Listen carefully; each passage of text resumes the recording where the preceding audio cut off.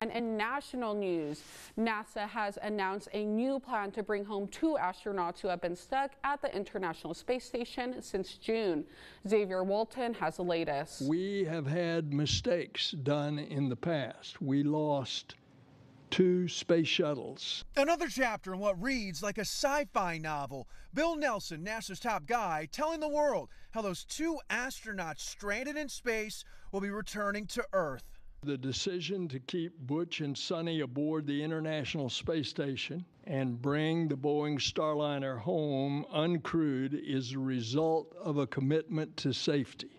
And liftoff of Starliner and Atlas V, carrying 2 American heroes. What started as an 8-day mission for astronauts Sonny Williams and Butch Wilmore has now turned into an 8-month mission. After weeks of testing, NASA and Boeing ultimately making that decision to keep the astronauts on the ISS.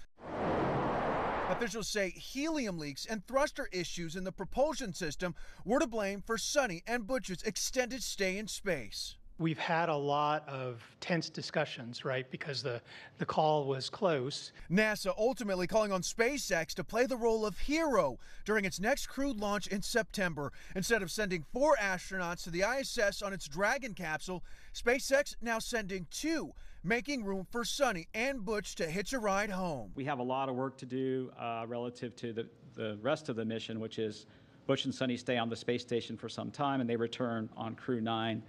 We're configuring that spacecraft with a couple extra, 2 different seats. So we'll have 2 different crew members, 2 crew members on that vehicle, and then we'll have it ready to bring Butch and Sonny home.